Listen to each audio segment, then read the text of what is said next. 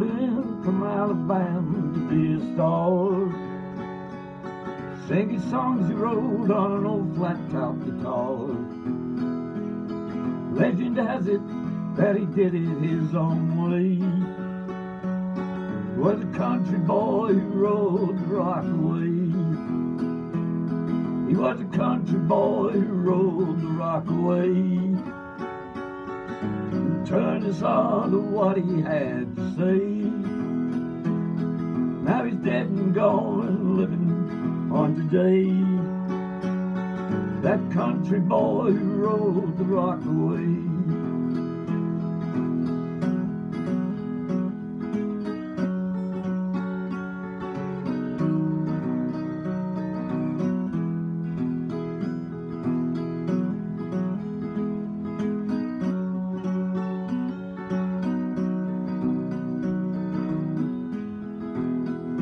He stormed out of Lubbock, Texas, and became an overnight sensation, household name. From Peggy Sue to his last true love ways, he was a country boy who rode the rock away. He was a country boy who rode the rock away,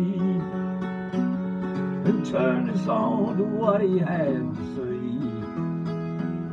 Though he's dead and gone, he's living on today. That old country boy who rode the rock away.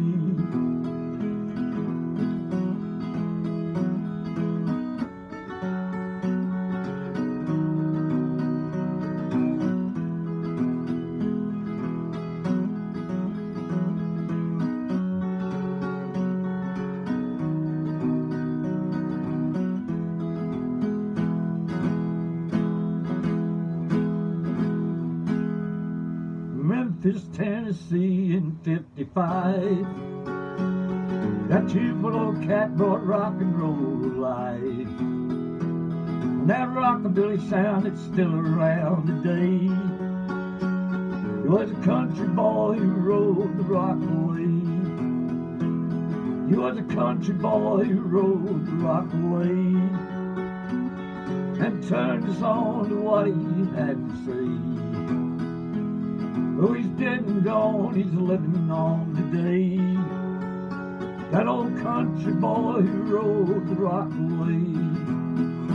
Three old country boys who rode the rock away, and turned us on to what they had to say. They're all dead and gone, but living on today. Hank, Buddy, and Elvis rode the rock away. Hank, Buddy, and Elvis rode the rock away.